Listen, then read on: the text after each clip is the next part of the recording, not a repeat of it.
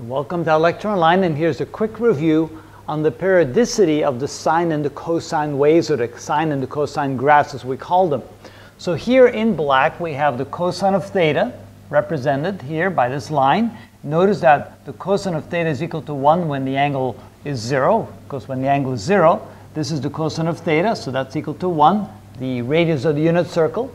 And when we get up to 90 degrees, or pi over 2, at that point, we can see that when the angle is 90 degrees, then this would be the sine of theta, and the cosine of theta would be equal to 0. So the cosine of theta comes to 0, the sine of theta goes to 1, and so forth. So you can see how they just change as you go around the unit circle. When you come all the way around, an angle of 2 pi, or 360 degrees, so we come all the way around, the cosine function is right back to where it started, and the sine function is right back to where it started 2 pi later, and then the whole thing starts over again. So you can see that every time we go around the unit circle, we cover a distance along the x-axis, or in this case along the theta axis, the horizontal axis, a distance of 2 pi, and then we repeat the entire function. We go another 2 pi, the whole function is repeated. We go another 2 pi, the whole function is repeated. Be it the cosine of the angle or the sine of the angle, doesn't make any difference. We see that periodicity, that repetition, and it goes on forever and ever and ever. So typically when we talk about the cosine or the sine, we talk about the function in terms from 0 to 2 pi, but you can see how it just continues on forever.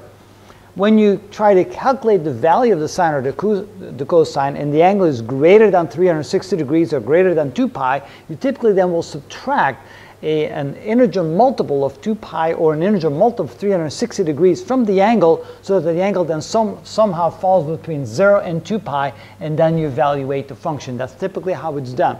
Although in the next video we'll see that there's a more general way of writing these functions where the periodicity can change as far as the length on the horizontal axis, and because when the angle here can be written differently, which causes the periodicity to change. So this is the basic function. We have the cosine of the angle and the sine of the angle, and on the next video we'll see that things do change when we start putting in different values there.